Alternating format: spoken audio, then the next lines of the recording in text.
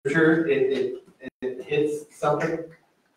Like it's not like you've read that passage 100 times or you've heard that over and over and over, but that moment, it's like, wow, really?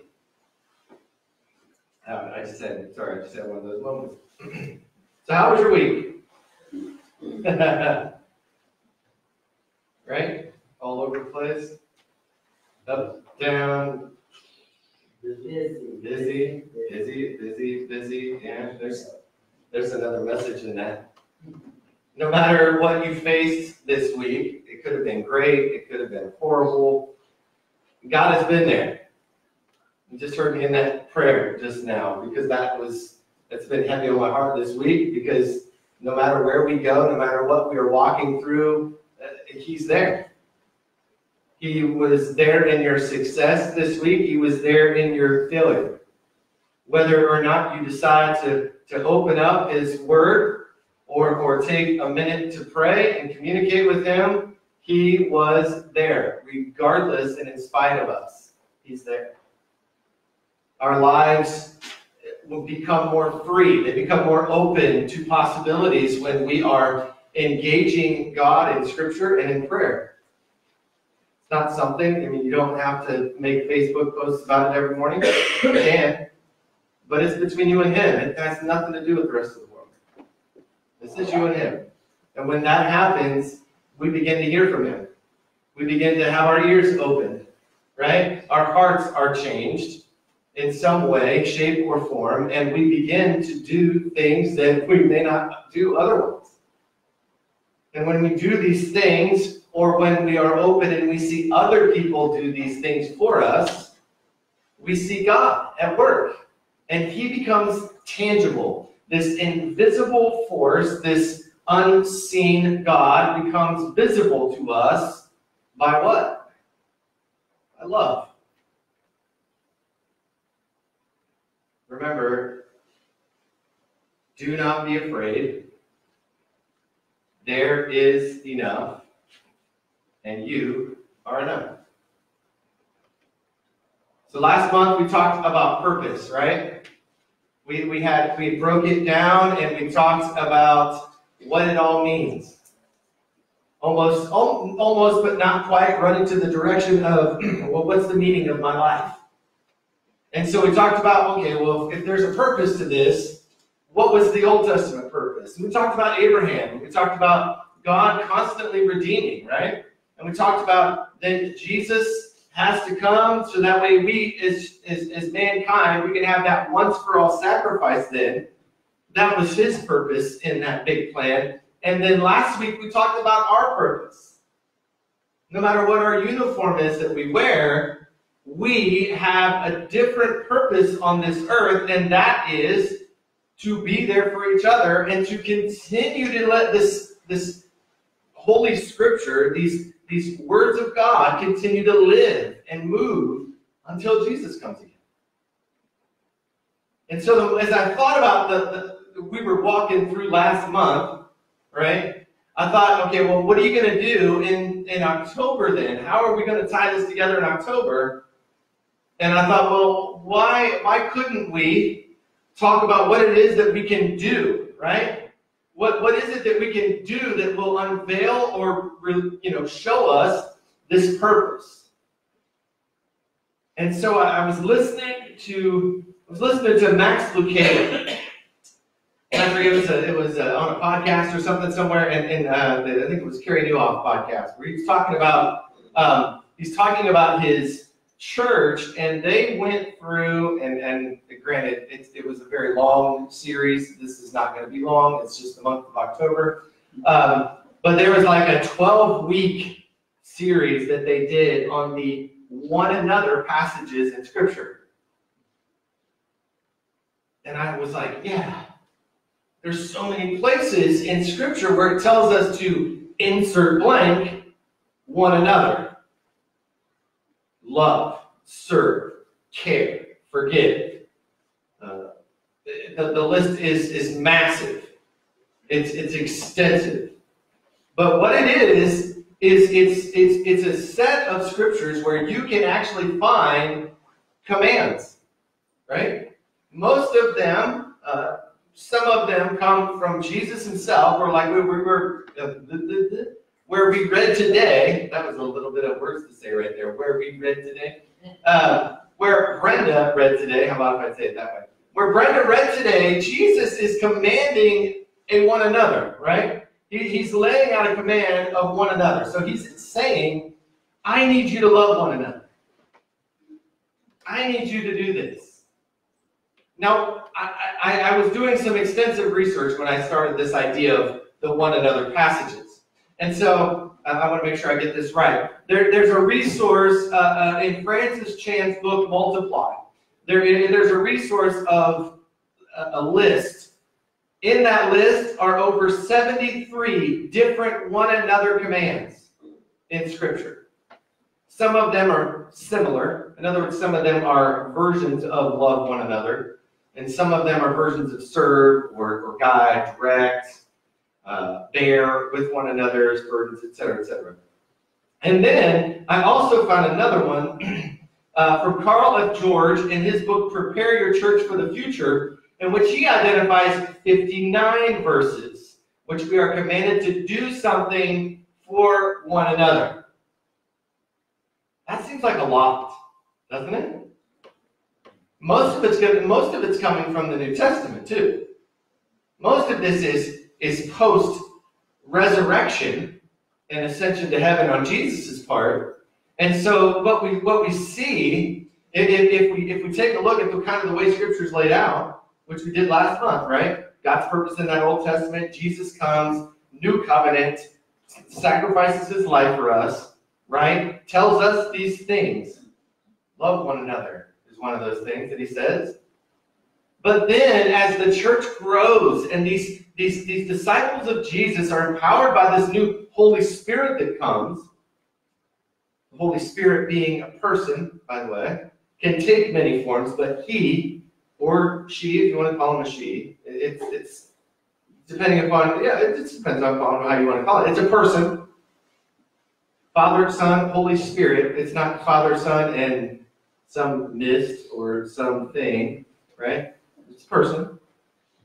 In our grasp of what he is. He's here now, and he empowers those first disciples, right? And he sends them out. And they go out, and they start doing exactly what Jesus said. And they start performing these miracles that are even greater than Jesus. He even said that. I'm going to make sure that if you're in the email list, I'll send out those resources, those lists. If you want to start reading through some of them this month, you can do that. But today we're going to focus in on what it means to love one another. Right? We're going to talk about, next week, we're going to talk about what it means to serve one another. Then we're going to talk about what it means to be kind to one another. It's a little different than love, right? But still in that same concept of being kind. And then we're going to finish October with probably the most difficult thing, and that's forgive one another. Do we really know what it means to love one another, honestly? Think about it. Think about your upbringing, what you've learned about love. Most of us, I believe, and maybe I'm wrong, hopefully I am, we have a tendency to actually make love something that we can get. Right? We want it to be something that we can grab, something that we can earn, right? We almost treat love as a reward system. We have societal systems that reward us for doing good things, right? Or loving each other. If we work hard, we get a raise. If we are a good spouse, then we are rewarded by our spouse in some other way. If we do well on an exam or homework, we get good grades, right? We are a reward based people, right? That unfortunately isn't actually the love that Jesus is talking about. This love that Jesus is talking about is something that's more of a biblical perspective on love, and it's not something that you can actually earn. It's actually not even something that you deserve, but yet something that God provides for us anyway. There are many names for the word love. There's so many Greek names for the word love, right? Eros is that romantic, passionate love that, a husband has for a wife, or you have for a human being that, God has placed that love in us. It's there for a purpose. There's agape. How many of us are amazed people that know the word agape, right? Agape is that unconditional love. That love that which we do things for each other without something expected in return, same way that God does for us. And there's one that I found this week in studying, and it's the one that I think really truly encompasses this love for one another that Jesus is talking about. Because of the context that he puts this in today, this is almost more of a fit, right? Because it's not a love that is, oh, I just love you guys, you don't have to love me back, agape. And it's not a sensual, passionate love, right? This is what the Greek would call storge. Storge. Storge is a family love. A love that takes care of one another. A love that provides for one another. A love that incorporates you into a communal group in which sacrifices are made for the good of the group. That is storge. That is a love that goes beyond just unconditional or just passionate or just, this is a love of a family. Not everyone has a family that loves them in that way to relate to, though, do they? We have probably the highest rate of blended families that we've ever had in the United States. We have families that are now blended cross-culturally, even on top of that. Sometimes we have families that are just not good. We have domestic violence, child abuse. We have all of these things to take into consideration that some people aren't going to know what this family love is. And my fear is that we are slowly losing that love in the United States, here in our culture. And what has happened is the church has not been the church, as Jesus directs us in this passage, to love one another. If we were, people would be flocking in. They'd be busting our doors down because this is our family. I was listening to Francis Chan's Letters to the Church this week, and he described this interaction that he had. And I talked to Grady about it, my youngest, and he said, I had this gang member that came to my church, because he's out on the West Coast somewhere. And he said, I had this gang member that came to my church and got saved and just had no idea what to expect, but knew that Jesus was right. This was the right thing to do. And so the hardest part for him was leaving this gang family to be a part of another family that didn't look anything like he expected family to look like. See, this new family that he was welcomed into, well, you had to wear the right things on Sunday morning. You had to go to the right services. You had to be in the right Bible study. You had to make sure that you were at these certain events because that's where people would see you. That's not family to him. See, family to him was you do whatever it takes for each other. Whatever it takes. And he goes, you know what? I saw Jesus do that for me. Jesus came to me and loved me in a way that my familia, my family did. Never alone. Always giving to each other. Always providing something for each other. That was this family unit that he was used to. And he didn't see that in the church.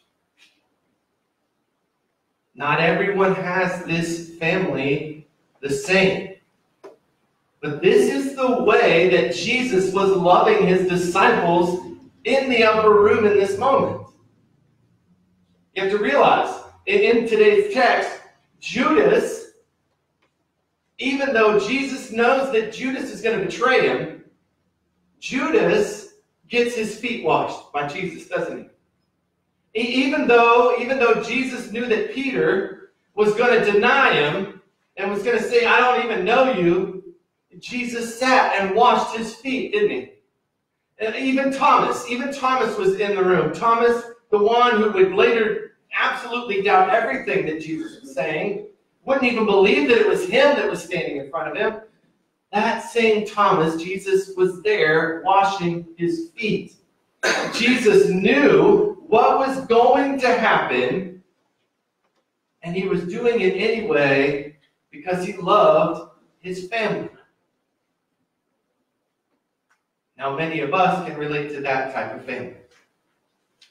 Even though they might hurt us, even though they might do things to us, disagree with us, not always be there for us, whatever it may be, we are always there for each other. Sometimes it hurts, and sometimes we still just wash each other's feet.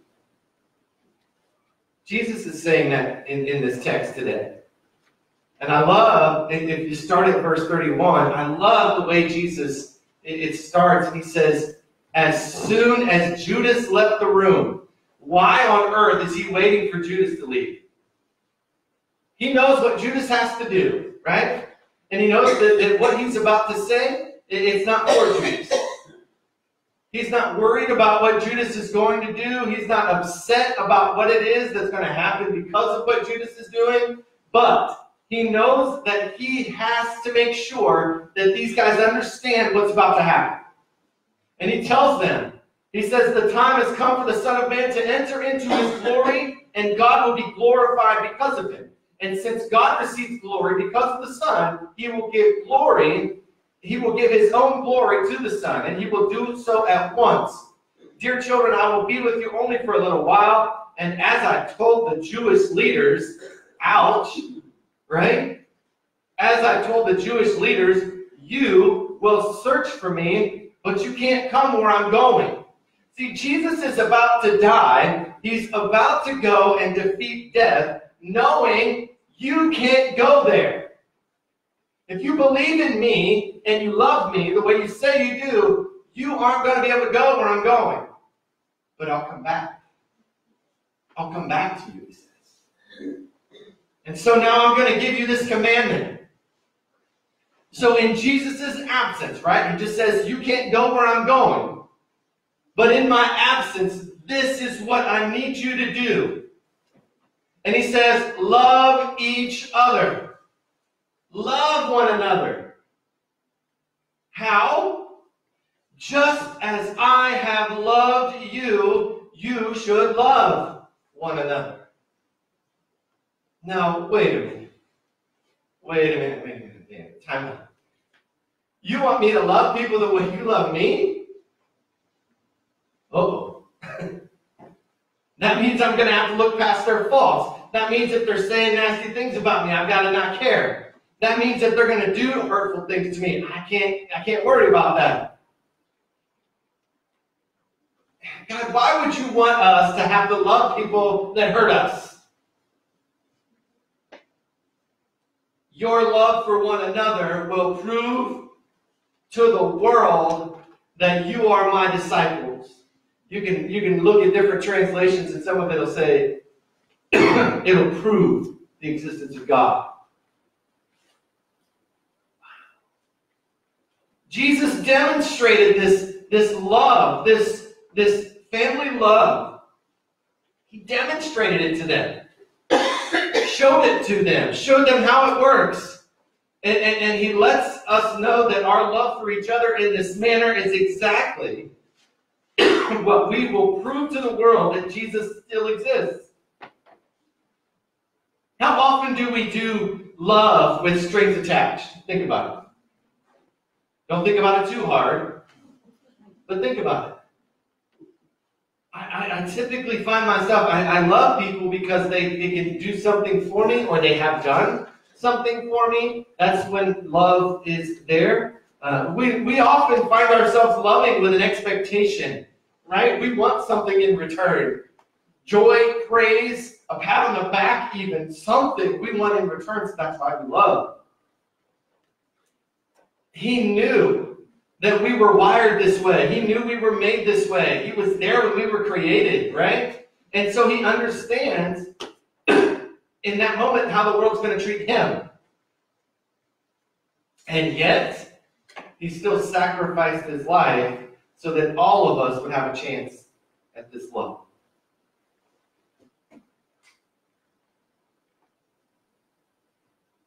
Jesus, and I love that this is World Communion Sunday, Jesus' love is demonstrated at the cross. Think about this. Think about what it is that he was putting himself through. The Son of God. He was fully God and fully man. Right? He could do anything. Make it all go away. Wave his hand, and all those Roman soldiers would have fallen. All those Pharisees would have dropped out. Instead, we get this other picture painted for us of who Jesus is. Jesus has been battered. He has been beaten. He has been whipped and flogged. He is then drugged out. He's made to carry his own instrument of death.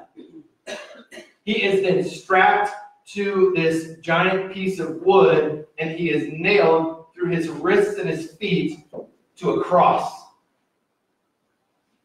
Somewhere in the middle of all of this, Jesus musters up the strength, and he asks God, his Father, who has looked away from him because he can't help him.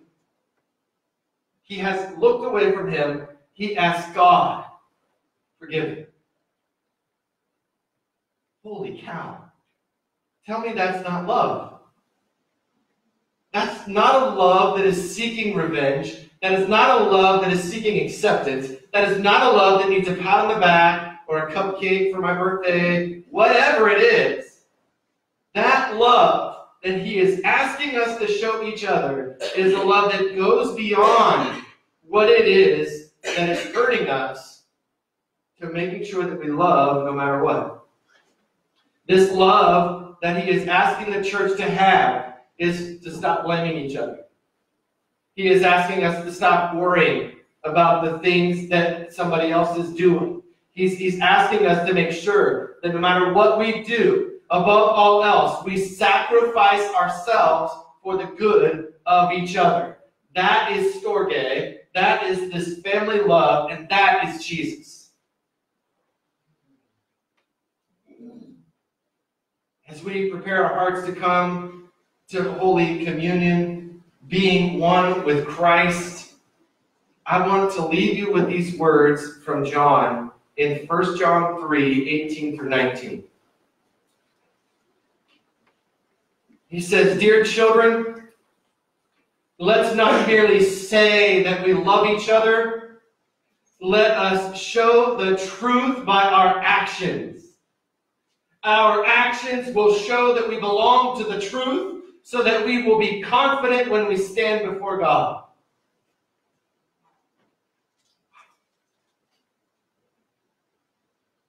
I don't know if you saw this week or not, but there was a moment in which Brandt Jean stood in a courtroom and addressed his brother's killer. He said, "I forgive you.